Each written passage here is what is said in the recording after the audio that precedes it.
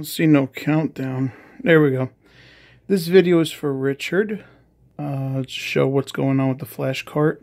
You can see I got my Virtual Boy. Got my controller, got the power tap.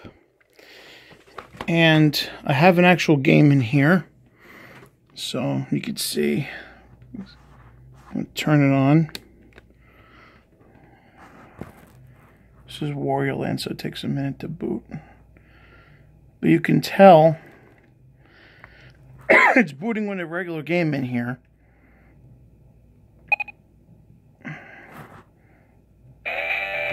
I can understand the nerd with gorilla style photography. You can see it works with a regular game. You can see it works with a regular game. Now I'm going to take the Flashboy. I'm doing this one-handed. See, it's a legitimate game. And it works. When I try the Flashboy,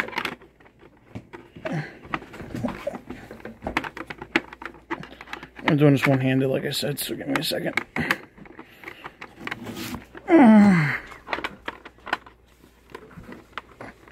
Sometimes this damn thing doesn't want to go in. There we go. It's nice and in there. Turn it on. See, nothing. I can feel the mirrors spinning, so it's definitely getting power. And it's to the outlet, so it's not weak batteries. But see, nothing. And you can hear it turn off normally, so you know it's not an issue with the power. But we're going to try something else here now. I was telling you about it in the email. Out of my way. Small ass kitchen. This is a USB power. One of my old phones. Plug that into the wall. I'm gonna plug this into the flash cart.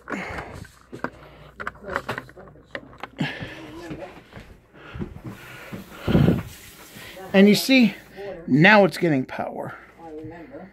I'm on camera. Shh. But you see, now it's working because I have it connected to the power. And this flash cart's supposed to be working with the regular Virtual Boy. I shouldn't have to plug it into the wall and plug the actual flash cart into the wall in order for it to work. I know I have Flash Warrior Land to it, but you can see my actual Warrior Land card is right here, so that's the flash. So you see, therein lies the problem. It's not your flash cart's not working with batteries or with the regular power tap. But it's working if I just plug up a standard power to it from the USB. If I plug in the USB to the wall and plug it into the cartridge, it'll work. In that order. Like, for example, if I have the USB plugged into the cartridge, then plug it in, it won't work.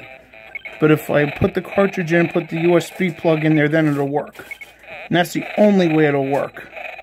Because, yeah, I had the power. Oh, it's saying low battery. The low battery warning in there. Even though I have the connected to the power tap. Now, as a side effect of that... Oh, that's right. I forgot to turn the actual controller on. So now it's drawing power from the USB and from this. So my thing is, maybe your cart's drawing more power than the Virtual Boy can take. I don't know. But you can see it's working just fine. And by the way, if I turn this off, you know, turn the actual power switch off, it may get the low battery warning, but it's still working.